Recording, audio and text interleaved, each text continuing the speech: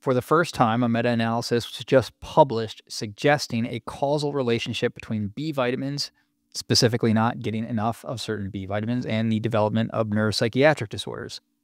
Hello, everyone, and welcome back to Daily Value. I'm William Wallace, and today we're taking a look at how B vitamins influence our mental health and brain function. In today's episode, we'll break down the latest evidence on this topic, examining how B vitamins relate to neuropsychiatric disorders, overall, how they interact with homocysteine and mild cognitive impairment, and their roles in Parkinson's disease and schizophrenia. We'll start with the meta-analysis I mentioned and then look at individual B vitamins to see how they may be exerting their effects. This meta-analysis that is slated for publication in the March issue of Neuroscience and Behavioral Reviews, titled Causal Relationship Between B Vitamins and Neuropsychiatric Disorders, a Systematic Review and Meta-Analysis. This review focused on studies that use Mendelian randomization.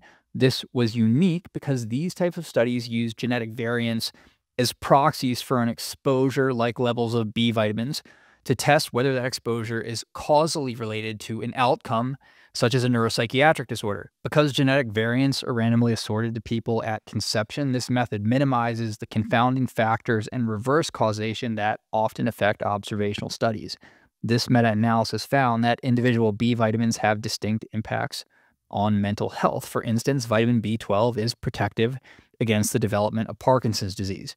Vitamin B6 was found to be protective against schizophrenia, and vitamin B9, that's folate, is protective against intellectual disabilities and Alzheimer's disease. When broken down into subgroups, all three B vitamins were found to be strongly protective factors against the development of Alzheimer's and Parkinson's disease. What do all three of these B vitamins have in common? Well, they're all cornerstone nutrients of what's called one-carbon metabolism. I covered this topic in episode 27, but I will briefly explain it again here. One-carbon metabolism is a network of biochemical pathways that transfers single carbon units between molecules to support essential cellular functions, like supporting DNA synthesis, repair, and methylation. These three B vitamins are responsible for converting homocysteine, a neurotoxic amino acid, into methionine, a precursor to acetylmethionine, or SAMe as most of us know it. SAMe is a universal methyl donor involved in DNA methylation. It's well known that abnormally high levels of homocysteine often accompany neuropsychiatric disorders, with potential mechanisms behind this including oxidative stress, vascular damage, and neurotransmitter dysfunctions. Genetic variants in one-carbon metabolism pathways have been linked to altered B vitamin metabolism and increased susceptibility to neuropsychiatric disorders.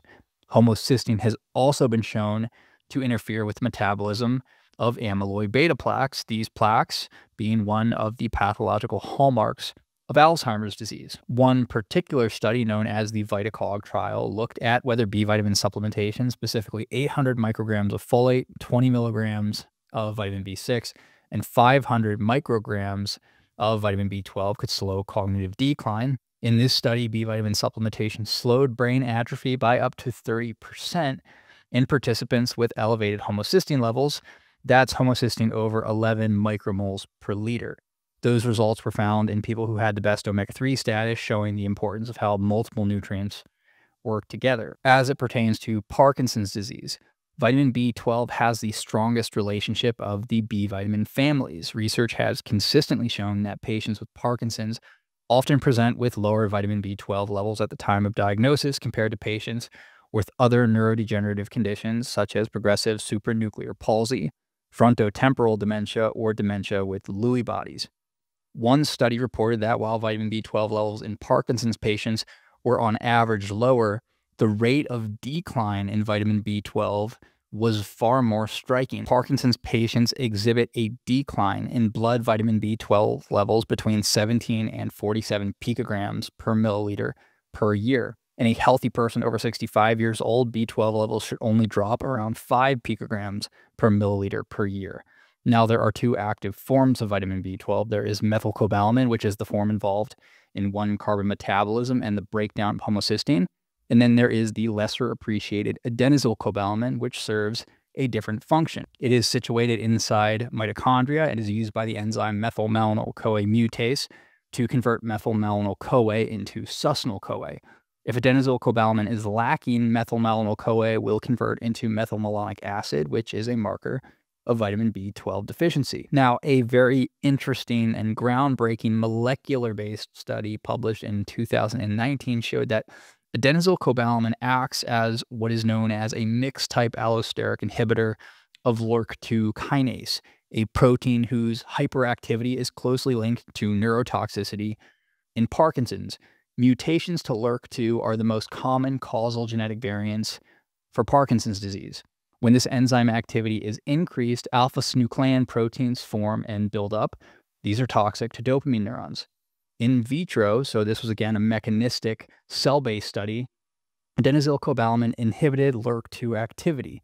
This study also had an animal-based portion where adenylcobalamin not only reduced LRRK2 hyperactivity, but also improved dopamine release and sustained the life of dopamine neurons, which are eventually overcome by toxic protein buildup caused by some LRRK2 mutations in Parkinson's disease.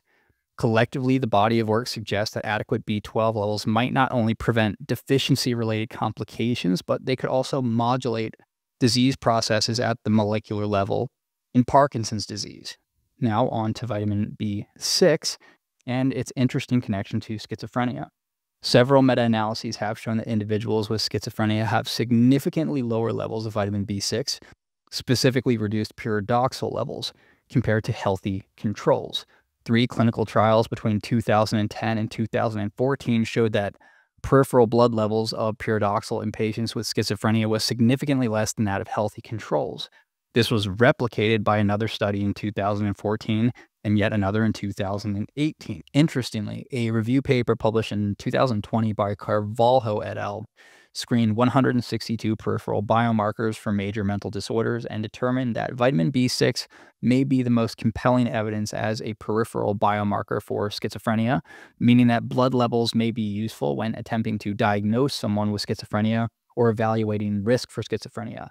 There was a notable rodent study published in 2021 by Toriumi et al., where the researchers generated a mouse model of vitamin B6 deficiency. In these vitamin B6 deficient mice, vitamin B6 levels dropped to just 2.9%. Behaviorally, these mice exhibited striking social deficits and significant impairments in recognition memory. Beyond behavior, biochemical analysis revealed that while baseline levels of noradrenaline in the brain remained unchanged, the release of noradrenaline was significantly enhanced in both the prefrontal cortex and the striatum.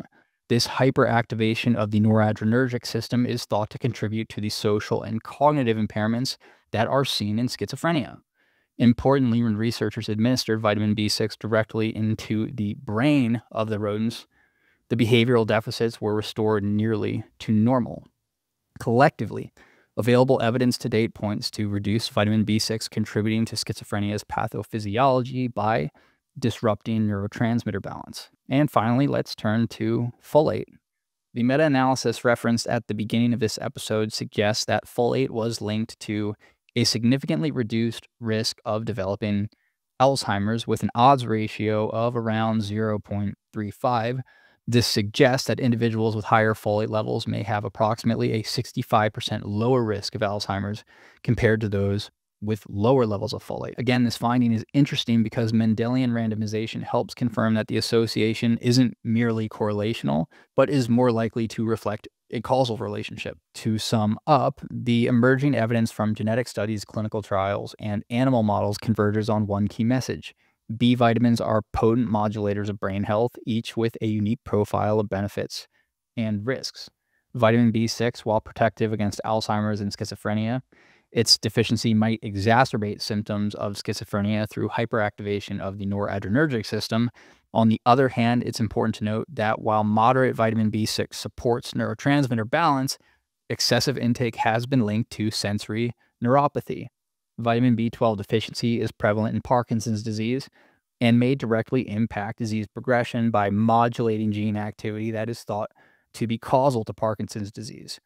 While folate not only supports cognitive function through all life stages, it also appears to be protective against Alzheimer's disease, likely through its role in 1-carbon metabolism. Thank you for joining me today on Daily Value. If you found this episode insightful, please share with your network. As always, stay curious, and stay healthy.